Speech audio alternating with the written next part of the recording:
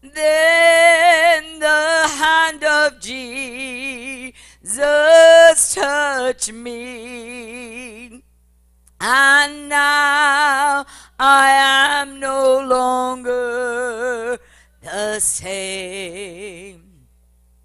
Oh, I have to deliver her baby that was dead inside of her, and she said, I don't want my baby dead, I want my baby alive. And so we prayed over the baby, and of course the next year when I was there, she's holding the baby came back to life.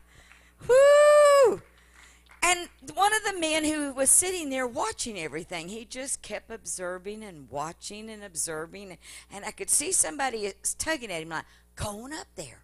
Going up there. They kind of, instead of getting on a line like we had here where you know who you're praying, they would kind of step out in the aisle, and then they'd come up, and they'd kind of step out in the aisle, and they'd come up. Sometimes there would be a few in the aisle in a line, and then they'd kind of step up, and then it looked like, well, we're about to the end, and here'd come a few more. Somebody get healed, and here'd come a few more step out and get in the line. But this one, I could see the pastor keep nudging this one guy, going up there, going up there. He was probably about 80-something years old, and he kept, no. Finally, he saw this one, their bad knees, whatever, and they were running and running. They took their cast off or their boot off, and he saw them running, and he was watching that, and he tapped them and asked them something, and they told him something. The next thing I know, he walked up. And I said, what do you need prayer for? He said, my knees. My knees are real bad. My husband told him, said, you get over here and sit down. So he took him over to the side and set him down. My husband got down on the floor on his knees, and he began to pray for this man's knees. And as he was praying for him, the man kept saying, oh, my knees are hot. I got fire in my knees are hot. And my husband said, well, that's the Holy Spirit. That's the Lord. Jesus is healing you. And he said, you have diabetes, don't you? And the man said, yes. And he said, yes, I see that in you, and I see it's causing this and that. And he said, the heat that's going through your legs is fixing to go through all your body, and God's healing your diabetes. And about that time, this man jumps up, takes off running. He's running around the building. And then at one point, he got over here to the corner of the building, and he had pulled his pant legs up. But I was busy praying for people, so I didn't notice he pulled his pant legs up. All I noticed was I could see a bunch of skin over there. I'm thinking, somebody's pulling their pants off. I'm like, oh my goodness, too much information, TMI. But I noticed all of a sudden, whatever it was, he was taking off these knee braces. They were real thick knee braces, and he come flying by me, high ceiling like this or higher, and he threw them in the air, and he said, I've got it, I'm healed, and took off running again. It was awesome. Now, I didn't know that, and neither did my husband at the time, but that was the pastor's dad. And he was Baptist. He didn't believe in healing, and he didn't believe all this running, and he thought his son was crazy that he had gotten Pentecostal because he used to be a Baptist church, and he was wanting to know what happened to him. But he told his son, he said, I'm going to tell you something. When I get back, I'm having a talk with my preacher. If he don't change things, I'm leaving. Whew. Now he goes home, he starts eating ice cream and donuts, and his wife said, what are you doing? You cannot have this stuff. You have diabetes. He said, I'm healed. He kept taking his sugar. For 2 weeks he was acting crazy. And it's like I had to finally tell him, don't do that. That's how you got the diabetes to begin with. He said, I don't care. I hadn't been able to eat this stuff for years, and I'm going to eat everything I can for a while, and then I'll be good. But God healed him. What happened? He was touched. It wasn't Joanna and Randy. Jesus touched him. Let me tell you, as I began to look at those scriptures last night, even as I was telling them about how they brought, I began to notice that when they brought them to Jesus, when they bring them to Jesus, when people came with a plan and they got there, I began to notice in those scriptures that Jesus put forth his hand and touched them. Like the one man said, if thou wilt, thou can make me clean. And Jesus said, I will. But what he first did, he said, and Jesus put forth his hand and touched him, saying, I will be thy clean. And immediately his leprosy was cleansed. Now, a lot of people say, well, I just really don't know if it's the will of God. I went to go pray for a lady at a house meeting that there was probably about 40 people in this little house meeting, and I came to her, and she was sitting on the couch, and she said, well, now, honey, it's okay. I know it's probably the will of God. I said, what's the will of God? Well, you know, I'm just wanting to be strong and carrying this because I know it's the will of God for me to be sick. And I said, are you kidding me? And she said, no, it is God's will. You know, I've been praying, and he hasn't healed me yet, so I know it. And I said, shut up, devil. And she said, what did you say? I said, I'm not talking to you. Whoever's been telling you these lies, I'm telling them to shut up. I said, Jesus was wounded for our transgressions. He was bruised for our iniquities. The chastisement of peace was upon him, and by his stripes we are healed. Why was he beaten, mocked, cursed, and falsely accused? Why did he take all of that if he says, I'm going to make you sick and I'm going to heal you? I'm going to pick and choose, and some of you, I'm just going to let you be sick, and I'm going to make you sick. No, the reason sickness and disease happen is because we live in a fallen world where there is sin, and the devil's running rapid, and the man has given him dominion and rights when they didn't obey God, and to this day, when we still don't obey God, it still gives him dominion and rights to come against us. But greater is he that is in us than he that is in the world. And we can come to the Father, and we can ask for a miracle, and we can say, if thou wilt, thou can cleanse me. Not if it's your will. Jesus said, I will. It is my will, because I paid it all on Calvary so that you may be healed, delivered, saved, and set free. Who the Son sets free is free indeed. Sometimes you don't always know the day he's going to touch. Sometimes you don't know the hour, but he's going to do it. Amen. I know I went for a long time. I had this horrible pain in my neck. I would go to church and preach, and as long as I was up preaching, during the anointing, there was no pain. It was almost like that devil couldn't talk. He couldn't pinch me, couldn't do nothing. It was like, just let me preach day and night. And my husband probably wouldn't have got wore out. I'd just keep preaching to him as soon as church was over so that this would not go away. I mean, that this would stay away. But as soon as church was over, ow, oh, and I would cry and I would pray, and I'd tell the saints, gather around. I probably had so much oil slapped on me by the time the 2-week revival was over, I probably used most all the bottle of oil, because I told them all, put oil on me again, anoint me with oil. The Bible says in James 5:15, any sick among you, let them call upon the elders of the church, let them anoint them with oil, pray the prayer of faith, and the Lord shall raise them up. Now, there is no formula in healing. There is no formula in deliverance.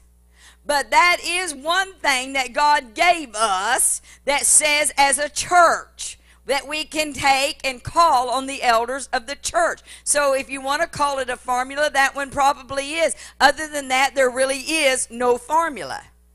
In fact, Jesus must have known the church was going to be sick because he had to die for our sins, sickness, and disease. Also, in Psalms, it says, many, I think it's 34:19, many are the afflictions of the righteous. That's us.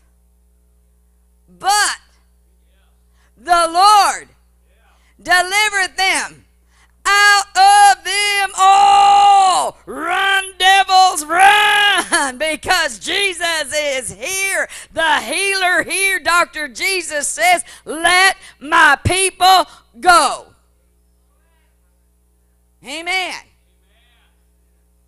So I realize that God made a way of escape just through salvation. He made a way of escape through deliverance, and he made a way of healing through his stripes, through the crucifixion, through his love, mercy, and his faith. Wow. So we have a way, and it's in him. We can be healed. What do we need? A touch. I need your touch, Lord. That's why Catherine Coleman said, I'm not going out there because I can't touch him. It's got to be you, Jesus. And even tonight as I was studying, and last night when I left out of the service, and I was, Lord, what do you want to talk on? And he went back to those scriptures and said, Lord, I've already talked on they brought. What? And he kept saying, the touch. Just one touch from me. Even the woman realized that if she could touch Jesus, if I could just but touch the hem of his garment, I would be made whole. Peter's mother-in-law was with a fever. He's gone to a house. Probably they fixed a big roast beef dinner. I had all these good things. Jesus had been preaching. And they said, come on, let's go to Peter's house. And Peter's mother-in-law couldn't get out of bed to serve the dinner. Probably had it in the oven. Said, just go in there, honey. It's in the oven.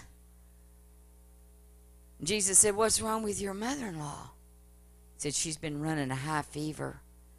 We've been praying. We've been anointing her. We've used a half a bottle of oil on her. We don't know.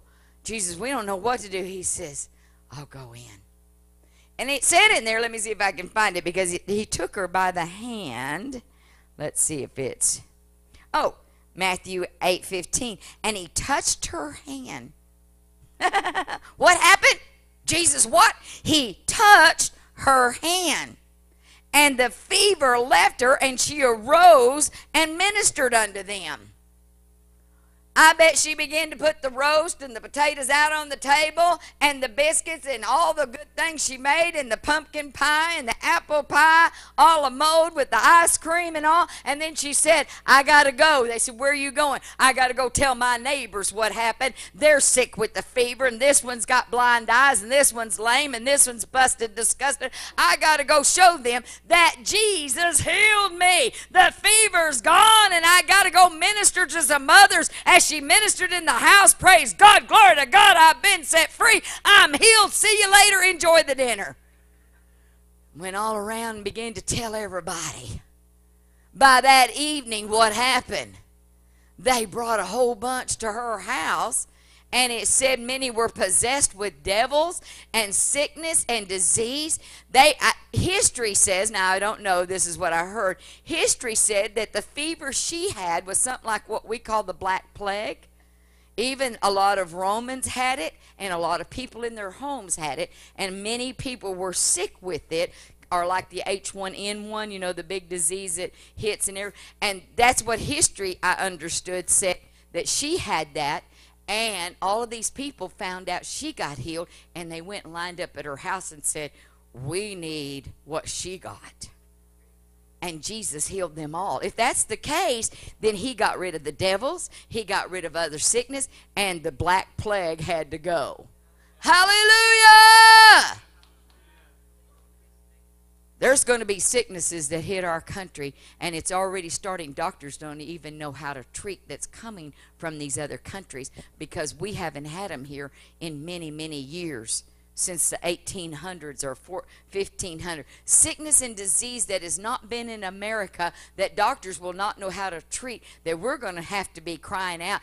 We need just a touch from Jesus. Jesus, show up. It's hit our whole neighborhood. There's some kind of disease, some kind of plague, something going on. And there's going to be people like Peter's mother-in-law who Jesus will walk in the house and touch them. And they'll say, I'll see you later. I got to go out throughout Biglerville. I got to pray for all these people because he healed me and he's going to heal them. That's what happened with John G. Lake. They had the bad disease, and he was there in Africa, and he was running from place to place trying to take care of people as he was there on the mission field, and he was living there as a missionary, and he was taking care of all these people. And this one man stood at the tree praying, and he said, do you want something to eat? He said, I'm not going to eat nothing till this, whatever is hitting this country, leaves. And every person that they would treat, take care of, pray for, 15, 20 would get it. It had spread like wildfire, and he was exhausting himself. John G. Lake would stop at the tree, kneel down with the man, pray for a little bit, and he said, I got to go check on the people. And he said one day as he was walking to go check on the man at the tree, headed to go take care of the sick, he said, I looked down in this valley, and he said, I saw 1,000 or more sheep, and they were all black. And he said, I thought, what is this? And he said, all of a sudden I thought, that is demons. That is, and he said, I dropped what I had in my hand to try to bring him some water and stuff, and I started to run. He said, but the man looked at the same time I did, and he started running too. And he said, we tore down the bottom of that hill, and as we ran toward those black sheep, they started disappearing. And he said, as each one disappeared till it was the last one, he said, they were gone. He said, all of a sudden, people started getting up out of their beds, being healed from this fever. Wow, he didn't even have to go by their house because a mighty move of God, because some people spent some time in prayer and some people cried out to God, have mercy, like the blind man on the road to Jericho who cried out and said, Jesus, Son of God, have mercy on me. I said there's two things God responds to, and that's the cry of his people and the hunger of his people. I tell people, devil's picking on you, you got sickness, disease, start crying out, hey, Jesus, help me now. You get that devil in trouble, he keeps picking on you. I love to just cry. Ooh, ooh, ooh. What's wrong with my little girl? Him, he's done it to me again. He loves me so much, he's got every hair numbered on my head. I'm special to him. And he wants to touch me and heal me. He wants to deliver me and save me. He's already paid for it all. Receipts paid in full, it's done. Jesus wanted to do that. And that's all we need. Just a touch from Jesus. Just Jesus to touch. Even a certain ruler came worshiping him, and he knew his daughter was dead, and he said, if you will just come and touch my daughter, if you'll just come and put your hand on my daughter. But a woman with an issue of blood stopped him as he was on the way to the daughter's house, because she said, if I can but touch the hem of his garment, I know I'll be made whole. And yet they said, don't bother him. Don't bother Jesus. You know she's dead. He said, I want him to touch my daughter. See, Jesus' death don't stop God. He says, Lazarus, come forth. Sometimes some people give up. Now, there are some people don't know when some things need to be dead. This one guy came up to me and he said, I just want you to pray for me and my friend that God will hurry up and give us this gift. I said, what gift? He said, we've been going to the graveyard praying for the dead to be raised, and we want to have that gift to raise the dead. I said, what? He said, yes, you got a great anointing in you. You just pray that on us so that we can just go and raise the dead. And I said, God's not going to give it to you. What? I said, he's not going to give you that gift. I'm sorry. Well, why not? I said, because you don't know what should be dead and what should be alive. God don't need to give that to you. You be raising things up that everybody be saying, that's supposed to stay dead. There was a guy named David Hogan that when he was in Mexico, there was a lot of witch doctors and warlocks there, and they finally died, and some man came through with power and authority in Jesus, and they said, oh, our witch doctor's dead, and he went out there and prayed for 5 or 6 of them, raised them from the dead. David Hogan got back and he said, who raised these idiots from the dead? He said, God got rid of them. He said, if they had repented, it's okay, but they ain't repented. They need to be dead. Sometimes there's some things that just need to be dead. But this daughter didn't need to be. Because Jesus went in and he put his hand on her. All the other people laughed. Yeah, right, come on in. She's dead. He's going to what? I'm sure even the father was saying, he's going to raise her from the dead. You and him, y'all both, you know, he's so emotionally upset. Yes, he is. The dad just lost it, and he went and grabbed this guy with a beard and long hair and says, come on to my house. Oh, well, you know, he's desperate. We understand. But, hey, we need to talk to you because something's wrong with your head. You're losing it after losing your daughter. And he said, get out of the room. He wants everybody out of the room. And Jesus took his hand, and when he did, he told the daughter to rise up. He said something in another language, which meant for her to arise, and she sat up and was healed and came back alive. Glory! All we need is a touch from Jesus. Amen. Even the men who were running, the two blind men who was so desperate, and Jesus went into a house, and I'm sure even though they couldn't see, I know he's around here, and I want to be healed. And they went even into the house crying, Son of David, have mercy on us. Son of David, have mercy on us. Can you imagine inviting Jesus in your house, and here come two blind men in there hollering, have mercy on us. Do something with them. He said, I am. I'm going to touch them.